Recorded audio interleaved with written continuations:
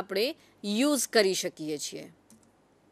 For example, we ate lunch in a restaurant or at a restaurant.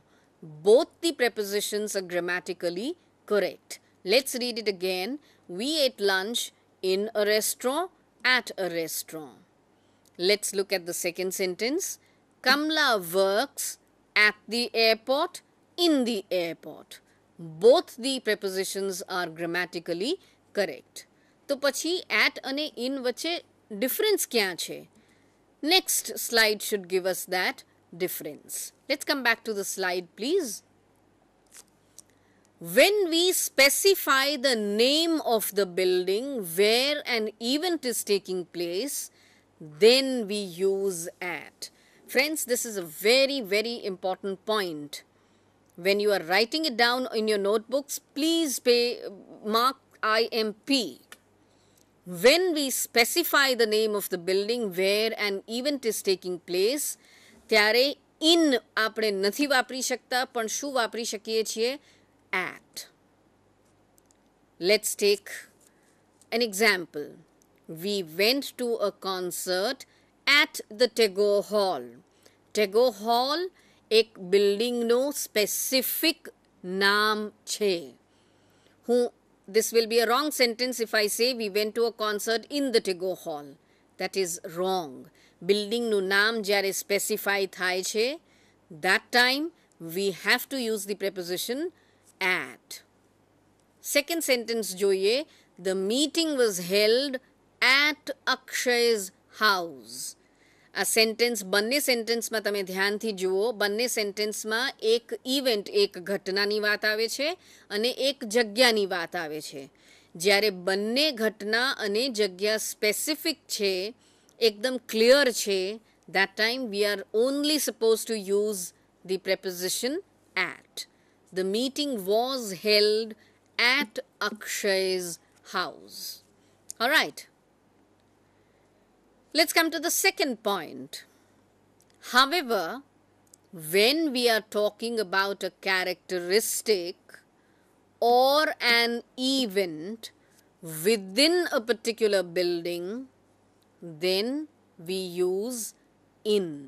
This is a very important difference between at and in. ફરીથી તમે જૂના point ઉપર જાઓ. When we are specifying the name of the building where an event is taking place, we are using at. This point is a little different. What does this point say?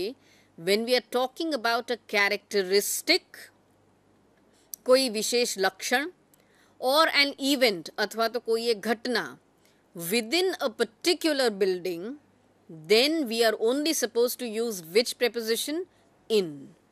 નીચે બે examples આપ્યા છે. ધ્યાનથી જુઓ examplesને. The rooms in my house are very big. All right. Characteristic શું છે? Rooms are very big. Building કઈ છે particular? My house. બંને conditions satisfy થાય છે and therefore we use the preposition in. The rooms in my house are very big. Second sentence jo, again the same thing is happening. It was very hot in the theater. All right, it was very hot. That is the characteristic. Theater is the particular building and therefore we will use the preposition in. All right. Okay. Now come to comparison between in and at. This is a very, very important comparison. ધ્યાનથી જુઓ મિત્રો. We stayed at the Samrat Hotel. There are 50 rooms in the Samrat Hotel. I'm sorry. We stayed at the Samrat Hotel. ખાલી એક particular buildingનું નામ છે અને ઘટના છે રોકાવવાની. We stayed. So we are simply using the preposition at. પણ સમ્રાટ હોટેલની કોઈ એક ચોક્કસ લાક્ષણિકતા, characteristic. What is that characteristic? 50 rooms. And this particular name, specific name of the building, એ બંને વસ્તુઓ ભેગી થઈ જાય તો at ની જગ્યા we use the preposition in. I hope things are becoming a little clear. Let's come to the next point now. We say that somebody is in bed, in hospital, in prison. I hope the third one never comes true for any one of us. In bed and in hospital. What does it say? Mahesh hasn't got up yet. He is still in bed. In bed means you are sleeping, you are lying down, you are simply reading something while lying down in bed. All this is indicated by in bed. બીજો એક example લઈએ. Kayur's mother is in hospital. Kayur's mother is in hospital. Alright, so we use this expression very frequently. Let's come to the next slide. But we say that somebody is at home, at work, at school, at university, at college. I hope, friends, you have been noting down these prepositions, because what we are doing in our discussion over prepositions, we are paying attention to our daily usage. રોજિંદી ભાષામાં prepositionsનું ઉપયોગ કરીને આપણે આપણી ભાષાને કઈ રીતે સુધારી શકીએ, વધારે સારી બનાવી શકીએ, વધારે ઇફેક્ટિવ બનાવી શકીએ, અસરકારક બનાવી શકીએ. This is our ultimate goal. Alright, so let's come back to the screen. On the screen you will find we say that somebody is at home, at work, at school, at university, at college. Let's take a look at the sentence. I'll be at home on Sunday evening. I'll be at home on Sunday evening. Shikha is studying at Gujarat University. અહીંયા આપણે in અથવા on નો ઉપયોગ નથી કરી શકતા મિત્રો. We cannot say I'll be in home અથવા તો I cannot say Shikha is studying in Gujarat University. Alright. થોડુંક આગળ વધીએ. Similarly, we also say that somebody is at an event, like at a party or at a conference. At નો ઉપયોગ અહીંયા આપણે કેટલી બધી વસ્તુઓમાં કરીએ છીએ. This is what we are trying to prove. Let's take an example. There were a lot of people at the party or at the meeting. There were a lot of people at the party / at the meeting. Similarly, I saw Yogesh at the cricket match. I saw Yogesh at the cricket match. Again, તમારા point ઉપર સ્ક્રીનમાં ધ્યાન આપો.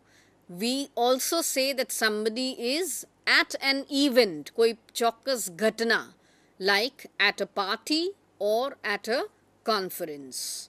Alright. Okay. We come to another very important part of our lecture on prepositions. What does your screen say? Some other uses of on, in and at. અત્યાર સુધી આપણે ઘણા બધા uses લીધા છે મિત્રો, but we have to take a few more uses. I will like to remind all of you once again that today we have based our discussion exclusively on the use of at, on and in with respect to place.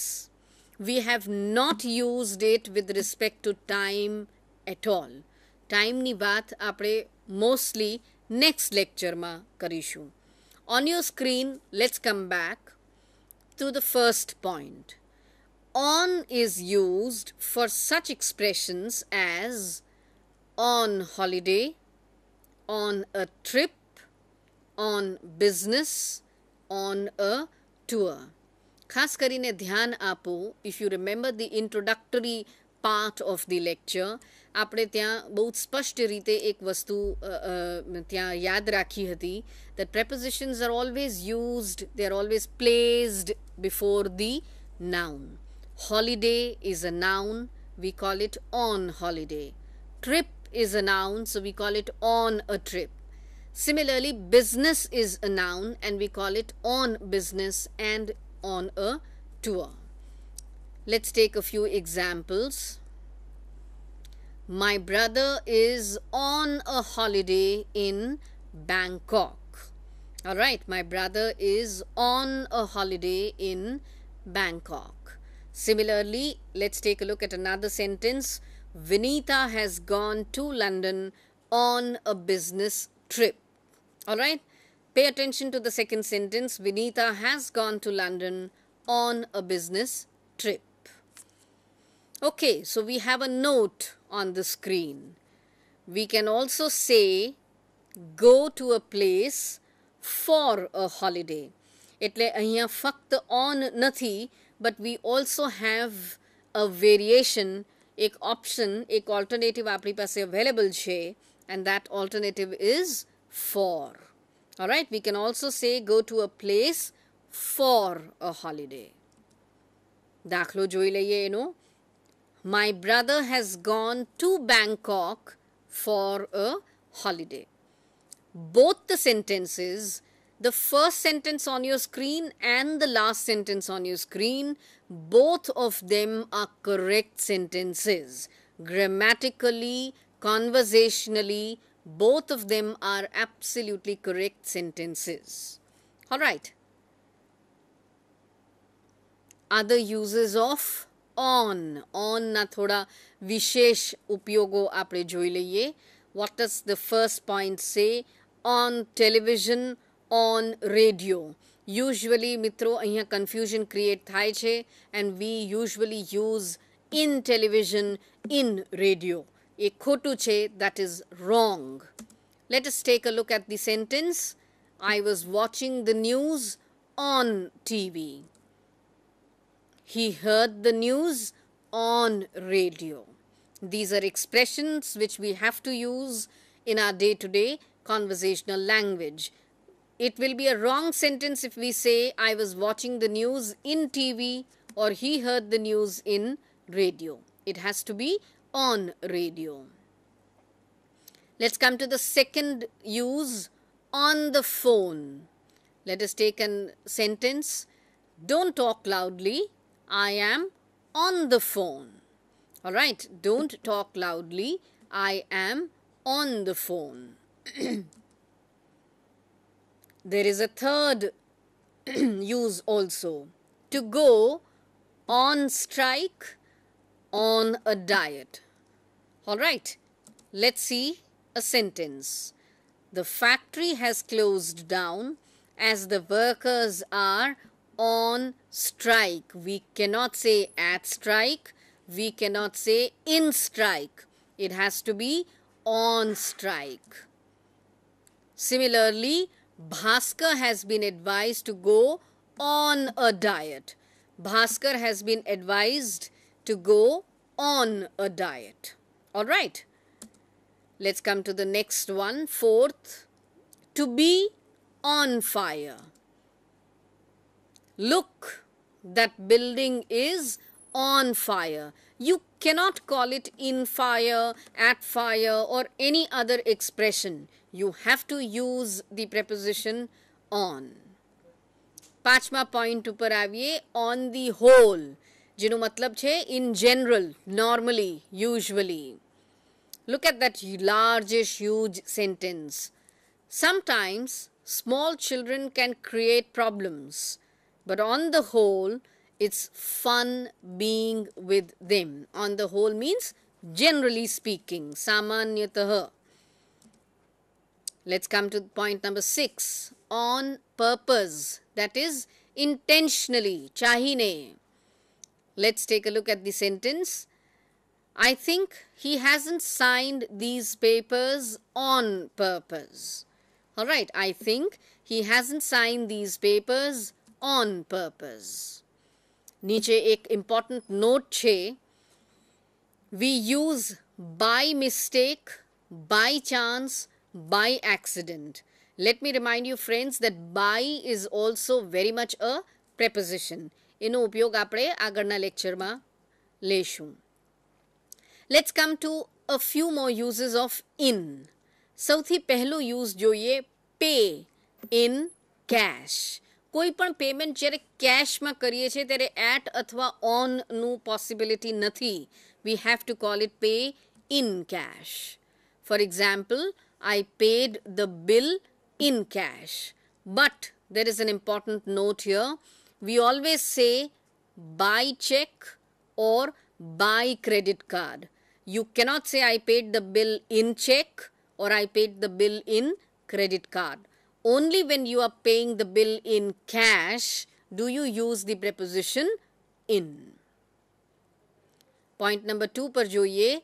In the rain, in the sun, in the shade, in the dark, in bad weather. Please take this down quickly. In the rain, in the sun, in the shade, in the dark, in bad weather. For example, it was very hot, so we sat in the shade of the banyan tree. Don't search for your pen in the dark room. You must avoid going out in the rain. These are some extra uses of in. I will repeat quickly the sentences. It was very hot, so we sat in the shade of the banyan tree. Don't search for your pen in the dark room. You must avoid going out in the rain. Let's come to a couple of more uses. To write. In pencil, in figures, in words, in capitals. In the final exam, you are not allowed to write in pencil. By pencil, with pencil, એ ઉપયોગ થાય છે, but this is a better use. While writing a check, you have to write the amount in figures and in words. And let's take a look at the last sentence. Please